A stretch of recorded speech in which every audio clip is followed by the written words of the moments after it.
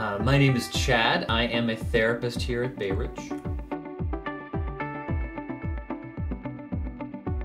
So my therapy teacher told me there are 2 rules to a healthy relationship.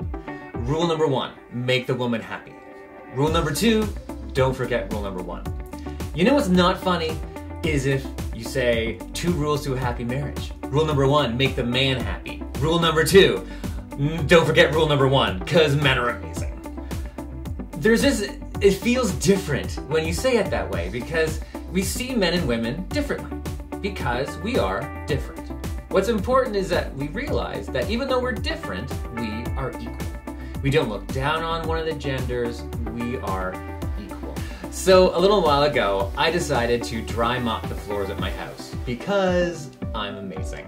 I wasn't asked to do this, I chose to do it. It was either that or buy flowers, and mopping was cheaper, so I guess I'm not that amazing. So after I was done, I realized I missed a spot. And I didn't want to go get the mop, that's like a waste of time, but I had socks on. So I just spread my feet out and I shimmied across the floor, kind of like a penguin. So I'm shimmying across the floor, thinking I'm brilliant. My wife came in and saw me doing this. She did not think I was brilliant. Her word was idiot. And I've told this story to several women, and they agreed with my wife. Idiot. But here's the thing, the socks worked.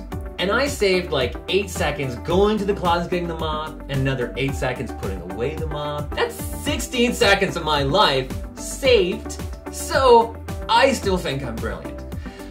Now here's the thing, my wife has a way she likes things done. That doesn't mean she's better than me. It doesn't mean she's worse than me. It just means we're different. And it's about appreciating these differences that can make us better as a couple. Realizing it's appreciating these differences that make us better as a couple, or hate each other. But hopefully it can help you and your relationships be stronger. This week, may you realize the benefits of the differences the 2 of you have.